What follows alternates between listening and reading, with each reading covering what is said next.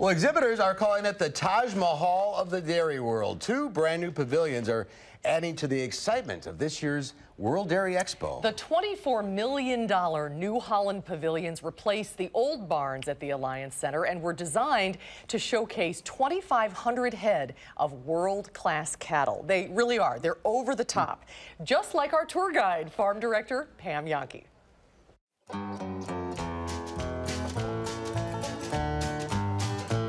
This is the cream of the crop in here. For sure. This is the probably #1 show in the world where you want your animal to be on display. You want them to show. And like I said, even as a kid that showed cattle, I mean, this was fun.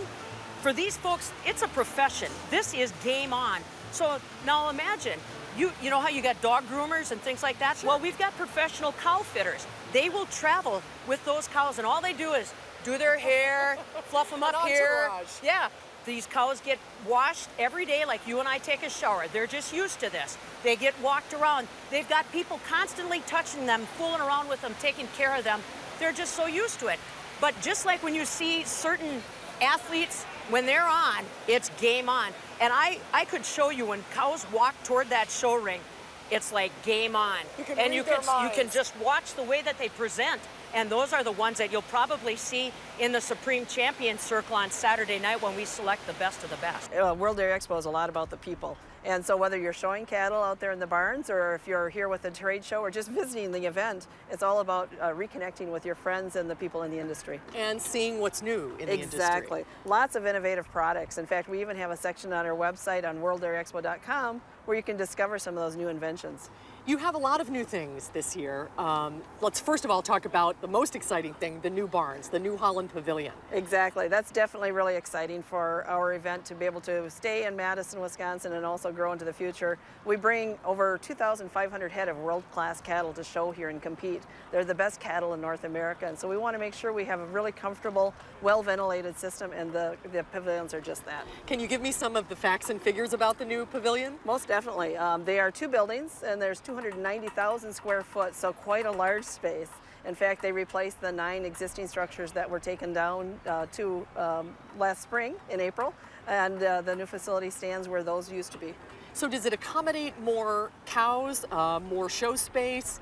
Is there a milking parlor, all of those things? Absolutely. Lots of amenities for the cows, which of course are our guests for the week. So we have a brand new milking parlor courtesy of Bomatic right here in Madison. They've donated that project. And we also have state-of-the-art ventilation with the help of advice from the University of Wisconsin-Madison professors that are experts in the field of taking care of those cows.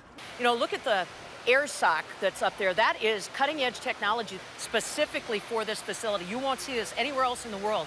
And think about the weather we've had, Susie Q. Yeah. Went from 80 degrees on Monday to temperatures in the 40s. It's critical that these animals are kept in clean air. You notice there's no dust along because these animals are worth so much money, they cannot risk their health. In fact, Mike Holzbach, the president of the board, said that they had to make sure that the air quality was this fantastic, or some of the top-end genetics said, we're not going to show it at your event because they can't risk their animals' health. This is your first time here. This is my first time in the completed building. This is just what it was like milking on Pa Jahnke's farm, yeah, right? As the jaw drops, I'm telling you, this is the Cadillac for any dairy animal. Remember, I'm the king of the pink ribbons. Pa Jahnke never had anything that would I couldn't even carry these guys' feed bags.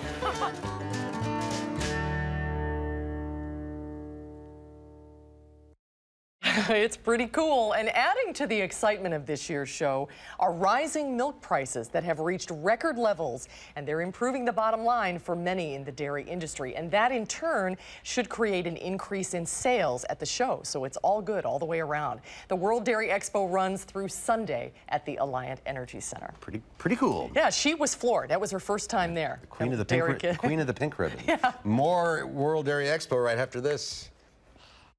Well, in today's Final Touch, we have a must-stop if you're heading to the World Dairy Expo this week. In fact, it may be reason alone to head to the expo. The Badger Dairy Club is once again selling its world-famous grilled cheese sandwiches to hungry expo goers. $2 a sandwich, Swiss or cheddar, and a milkshake, $1.25. The Badger Dairy Club is a student organization on UW campus. Every year, they prepare thousands of grilled cheese sandwiches and make money. And take it from experience, they're awfully good.